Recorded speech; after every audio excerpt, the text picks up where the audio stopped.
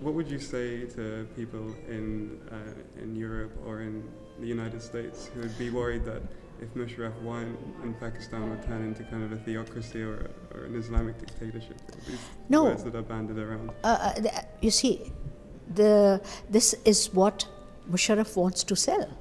He wants to tell Europe and America that if he doesn't come, there will be some extremist Muslims who will be coming and they'll take over, and the atomic bomb will be in danger and it will be in the hand of extremists. There's been no such thing. We are not extremists. PMLN or PPP, we are not extremists. And if there are free and fair elections, it is through democracy that you can control extremism. We do not want extremism.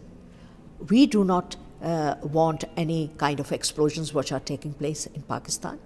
We want good relations with Britain and with the United States. We are not the people who do not understand the world or want to be isolated from the world. We want to go alongside with the world and have a kind of a world which is acceptable to everybody. Not a world in which there's poverty, hunger, no health, no education.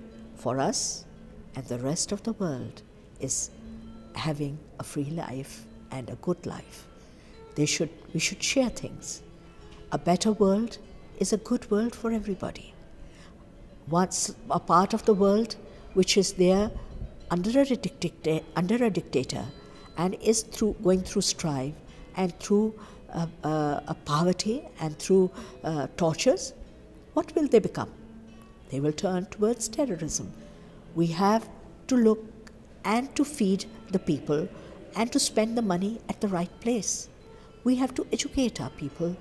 We have to have dialogue with those people who were trained jihadis by the Americans, armed by the Americans, and then forgotten by the Americans. We should try and talk to them. Dialogue is the only way, not the gun. You kill one, 10 more come. If you talk to them, you can handle them. And dialogue is something that political people understand. War is understood by the army.